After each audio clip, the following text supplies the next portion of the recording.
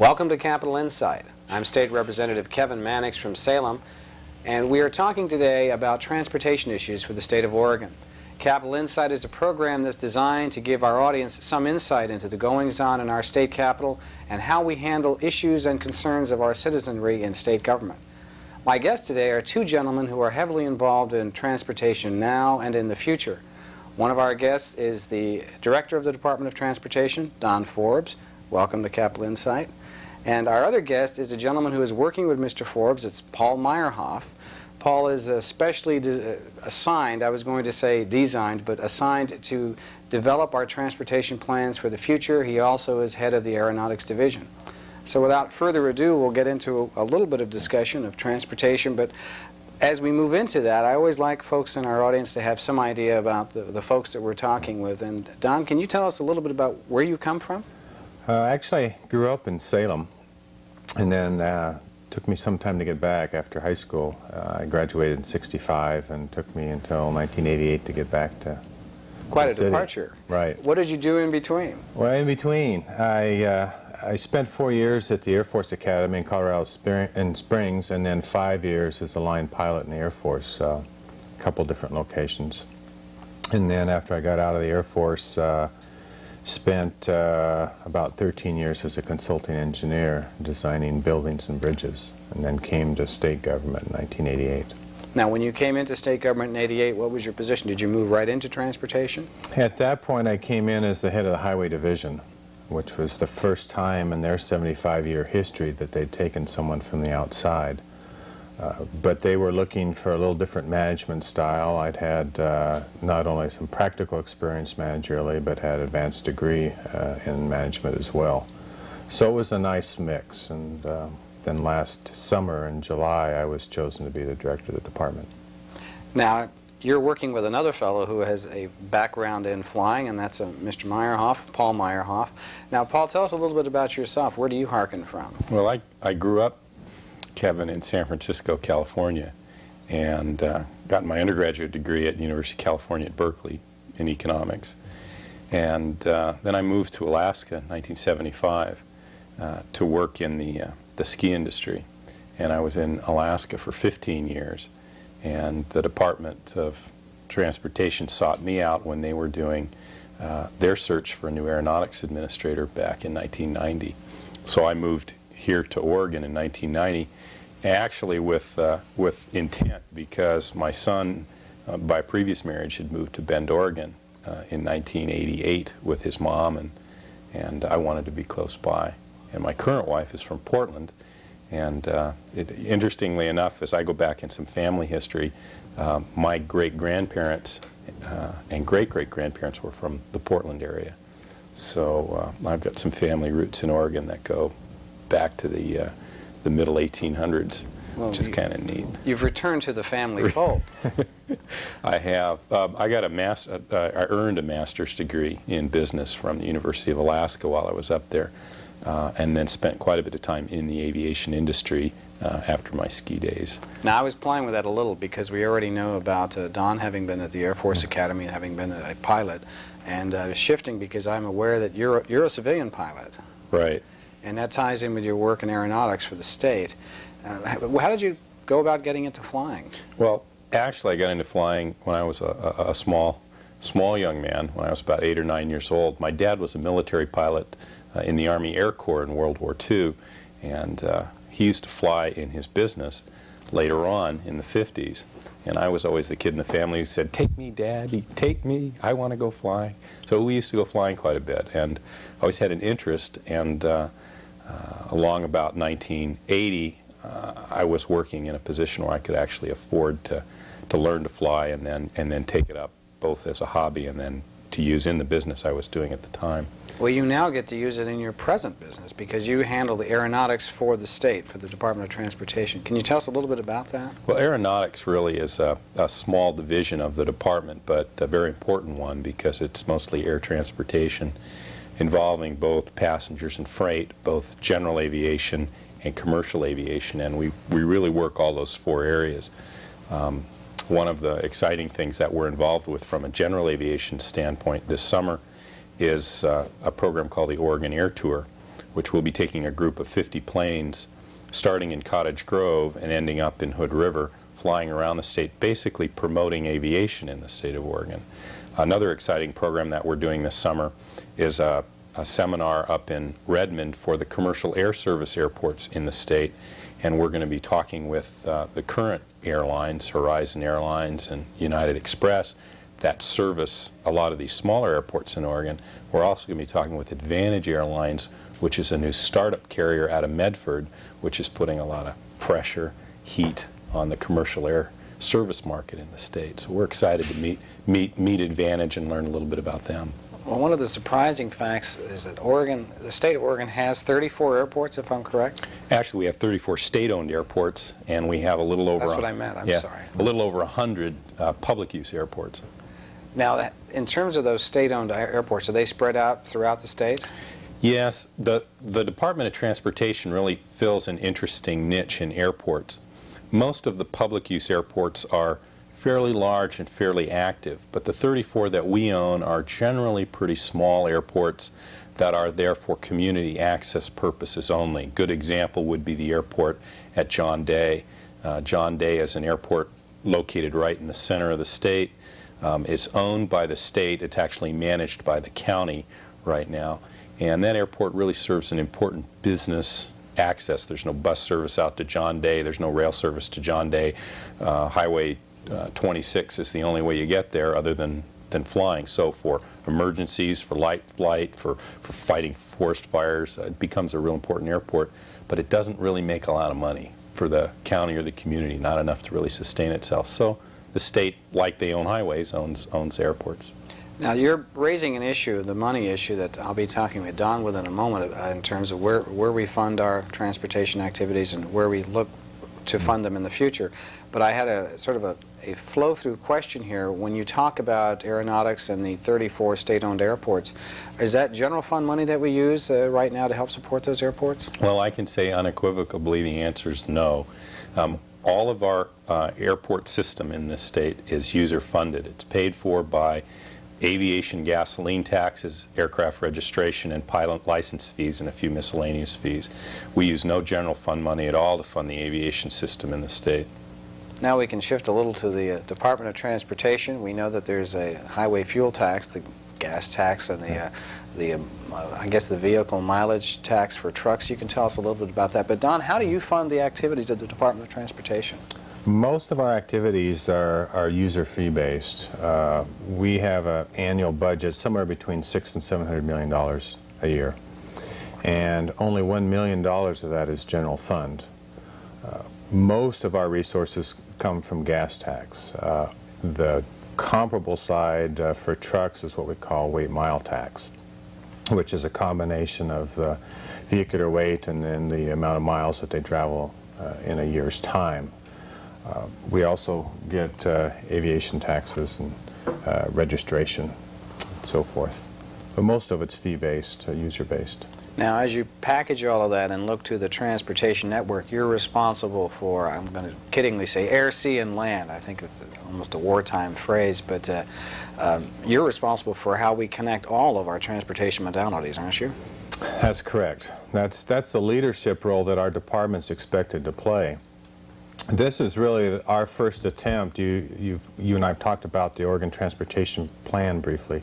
That's really our first attempt to take a long-range look at how those different transportation modes ought to fit and how the system ought to be enhanced in this state to support the economic vitality and the livability of the state over a period of time. Now, so yes, that is our job. When we say land, a lot of people will think of roads, and of course there's city-funded roads, then there's county roads, and then there's the state highway network, and then the U.S. interstate network that we participate in. How do those work together in terms of the funding mechanisms? Can you give us a sketch of that? Statewide, there's about 45,000 miles of road all told. The state maintains about 7,600 miles. So we have the smallest share. The rest of it, as you said, are city and county roads. We happen to carry the highest volume on our state highway system, interstate system. The funding for local governments comes from a variety of sources. First, the state gas tax that we talked about. once it's collected, is split. The state gets roughly 60% of it. The remaining 40% go to cities and counties. Most of those jurisdictions also augment that tax with either timber receipts, various kinds of other funds. All right, I'm going to break for a moment and mention to our audience, since we don't have any commercial breaks, which you can be thankful for, or sometimes thankful for, that you're with us on Capital Insight. I'm State Representative Kevin Mannix from Salem, and we are discussing Oregon's transportation now and in the future with Don Forbes, the head of the Department of Transportation, and with Paul Meyerhoff, who is working with transportation on that future transportation planning. He's also the head of the Aeronautics Division, administrator of the Aeronautics Division.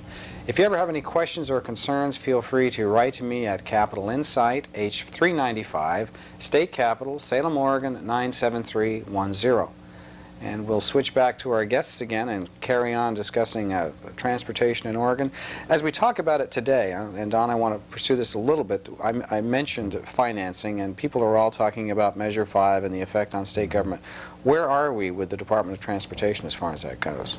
By and large, the department is secure from a financing standpoint. Again, we only have about, excuse me, about $1 million of general fund, which is really the thrust of Measure 5 impacts. The rest of our money is pretty secure. I should probably interrupt you for a moment and mention, for the benefit of the audience, that the problem for the state with Measure 5 is the requirement that we use general fund money to send out to the school districts to replace their lost property tax revenues. That is, the theory of Measure 5 is to reduce local property taxes. Whether that's working is another subject, but we're supposed to then increasingly send out state money to the local school districts, and the issue that people are talking about is where we're going to get that money, since the state doesn't have that kind of money on hand. But now you're talking about a different fund from the general fund being our general tax dollars, and I just wanted to interrupt to put that in context. Correct. We are one of those agencies that people typically call a trust fund agency. That is, we're apart from the general fund. We've got dedicated sources of revenue, again, like the gas tax that we talked about. Interestingly, the money that we will be receiving actually will increase over the next 6 years. The federal government, just in December, the President signed a new Surface Transportation Act at the federal level. And through that act, we're expecting to receive about $90 million more a year from the federal government than we've had in the past. So our funding looks pretty good, and of course our job is to turn it around and put it into asphalt and concrete and other kinds of transportation facilities. All right, well, shifting with that from where we are now financially, I'm going to get us back to Paul a bit, because you're now the man that's been assigned by Don to help us develop our future plan, and we've referred to the Oregon Transportation Plan, and I've got a synopsis of it right here. I like the label you used, by the way, the New Oregon Trail. I thought that was a nice way of leading into all of this. Paul, can you give us some idea of how you're developing this, how this plan is developing? I think it'd be real important to kind of set the stage a little bit by saying why do we need to do a statewide transportation plan. And probably the best way to do that is to ask people to think back 40 years in our transportation system and say, where were we 40 years ago? That had been 1952. In 1952, there was no interstate highway system. Wasn't really even built at the time. It was a dream in an engineer's eye, but it wasn't built. 40 years ago, we were traveling across this country by train, and if we flew, which a few people did, we were flying in a DC-3 or maybe a DC-4. That was the way we got across the country. I mean, it was slow, it was circuitous, it was not rapid, it was not efficient, really. It was efficient by those methods, 40 years ago. Today, we have an interstate highway system which is considered to be one of the wonders of the engineering world. And we have a system of air transportation where you can get not only across the country, but from here to Europe if you wanted to, in a matter of hours. From here to Asia in a matter of hours. And the whole purpose for this New Oregon Trail, this where do we want to be, is where do we want to be in 40 years? And when we try to look ahead in an Oregon transportation system in 40 years, it's difficult to really know what technology is going to do to change that. But we do know that there are going to be changes in our population, in the way we live, in where we live, and in how we live. And the real purpose of this plan is to try and set the stage for that growth that we can expect, and do it in such a way that we don't see continued congestion, continued deterioration of air quality, and in some people's minds, the continued deterioration of the quality of life that we have in Oregon. Well, when you start talking about that, a lot of issues come to mind. I could say, for example, that we had rail transportation in 1952, and at the time we were very proud of how efficient and rapid it was. Yet passengers today, looking at their own experience as passengers, say, on Amtrak, will worry about an hour or 2 hours delay, as, for instance, I experienced on Saturday going from Salem to Portland on Amtrak. We were about an hour and a half, 2 hours late, and that was a big thing. Whereas, of course, if that had been an airplane flight, people wouldn't have been terribly upset. They would have been adjusting to it. Have we become spoiled in terms of some of our demands of the transportation system, or do we have a right to develop some expectations of timeliness in passenger service? I started to mention the trains, but I don't want to limit it to that. Where should we be going on this? Well, that's an interesting point, and I think we do have an expectation of timeliness. There are a number of models around the world where timeliness is very important. And I've experienced delays of, unfortunately, 4 and 5 hours and 6 hours, and sometimes I've heard of delays of 12 hours on Amtrak. And for a passenger who has a schedule or a program to keep, those kinds of delays are unacceptable. And for example, if you're going from Salem to Seattle and you experience a 4 or 5 hour delay, you could have just as soon gotten in your car and driven that car to Seattle in that kind of time. And the purpose, in part, of that kind of a mechanism of trains is to use public transit or mass groups of people to reduce, again, the pollution and to improve the air quality, to keep cars off the highway and so forth. So I think from the perspective of a consumer, which I believe I am, you do have the right to expect timeliness. And when you experience an hour delay on an airline and you're able to make your connection wherever it might be, you've saved so much time in transit generally, because you're going 2 hours by jet planes 1,000 miles, and it would have taken you 12 hours to get there by train or by car. Whereas by plane, if you miss an hour, it doesn't delay you usually too much. So what you're saying is, when we put it in context, and I was thinking about that, if you're an hour late getting into Chicago, but somehow the airline makes its connection so you get into New York or wherever, it would have taken you several days to drive cross country, at least taking decent breaks.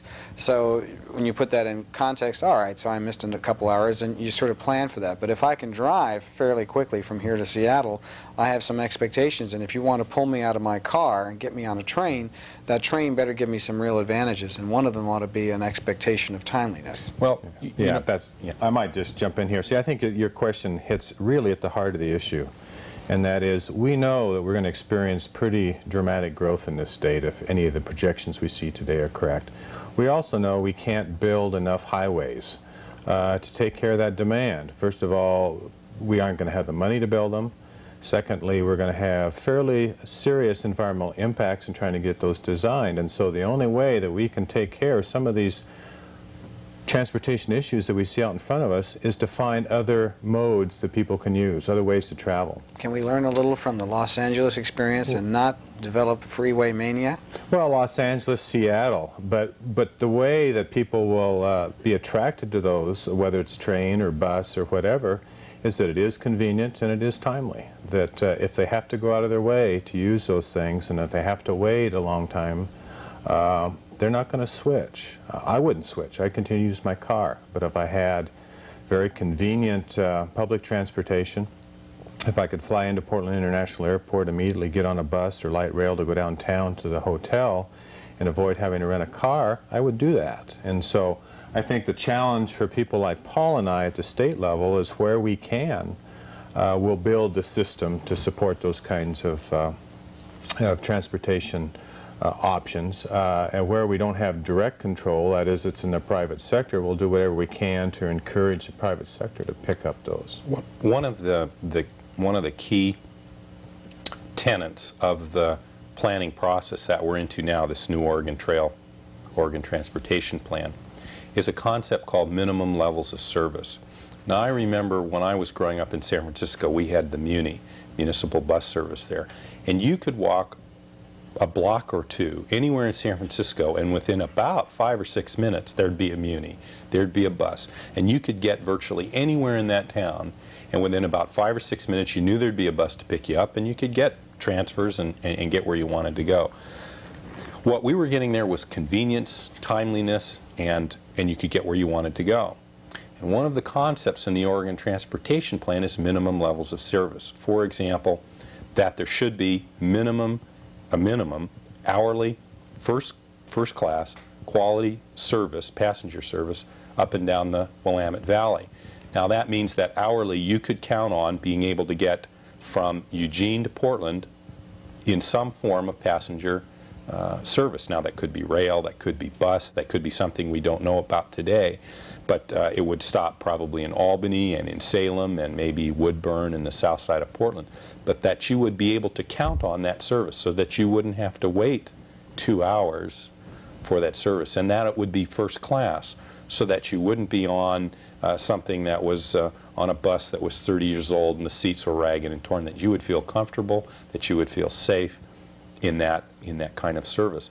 Also, we talk about minimum levels of service outside the Willamette Valley, and we get into some of the requirements of transportation from, for example, LeGrand or Baker City back into the Portland area or to Eugene.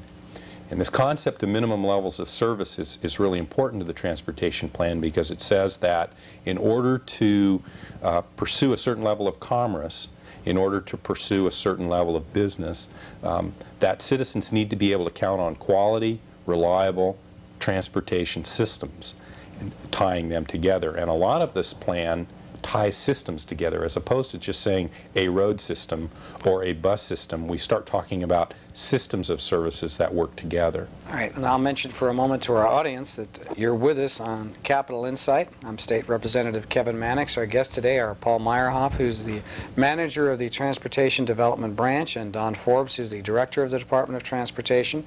If you ever have any questions or concerns, please feel free to write me at Capital Insight, H395, State Capitol, Salem, Oregon 97310.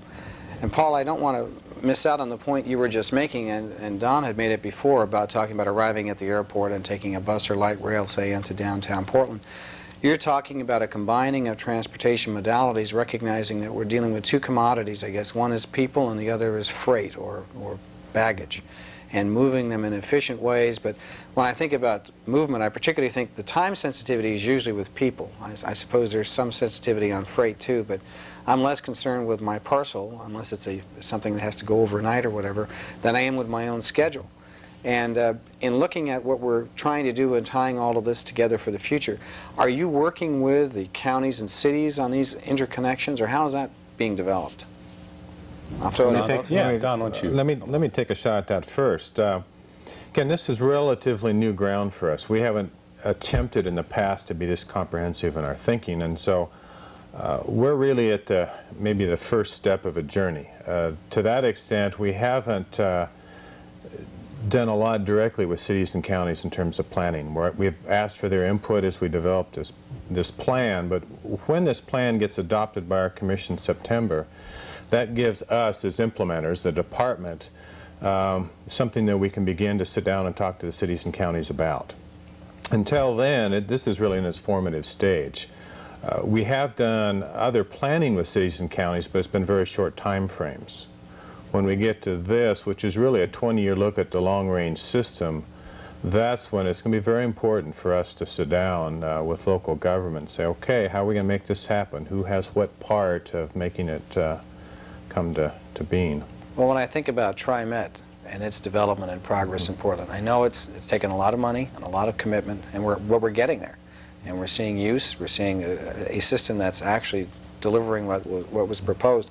And if I think about other areas such as Salem Area Mass Transit District, it sounds like you're going to be starting to reach out and work with these groups to develop plans. What I'm most excited about those is interconnection, recognizing the global aspect of transportation.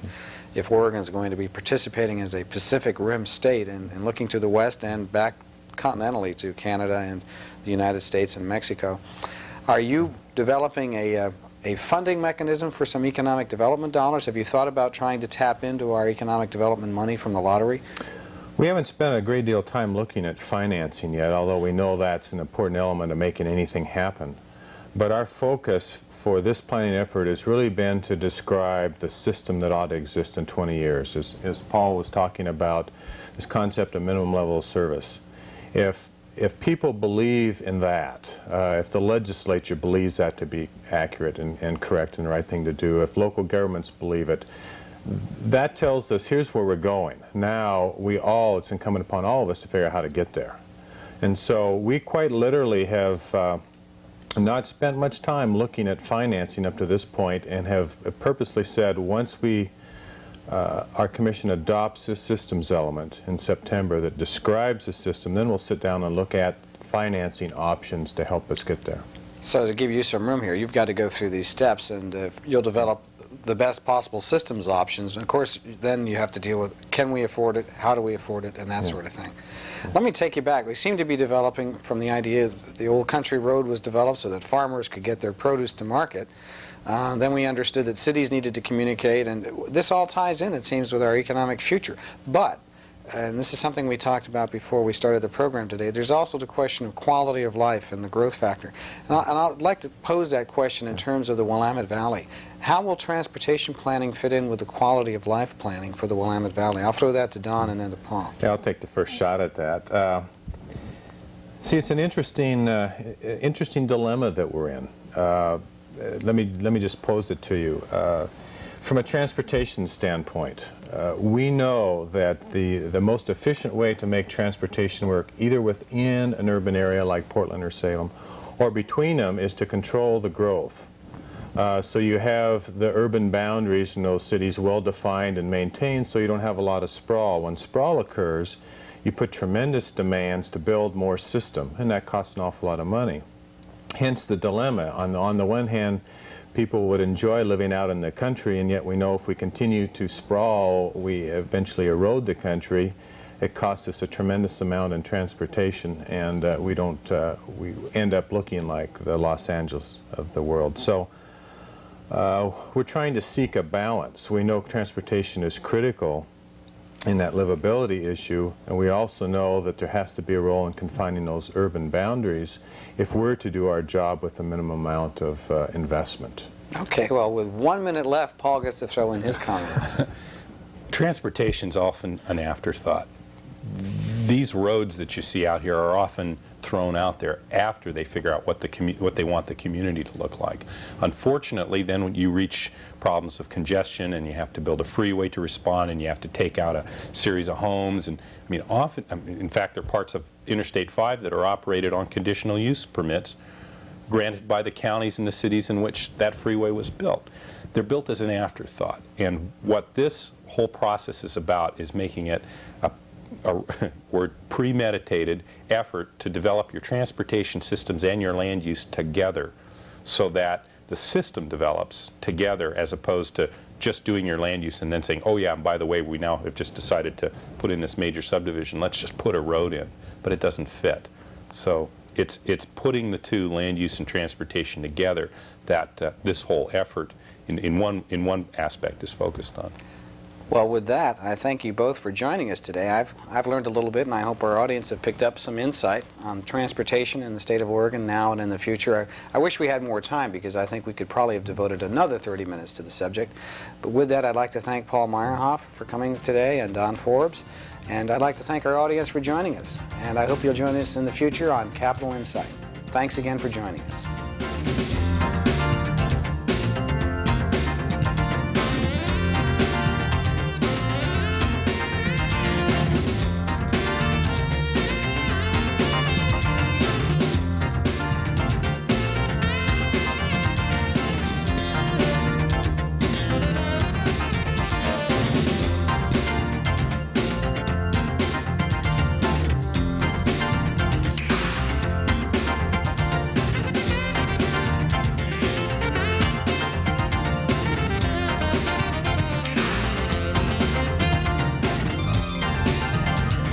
Paid for and authorized by Citizens for Mannix, 2003 State Street, Salem, Oregon 97301.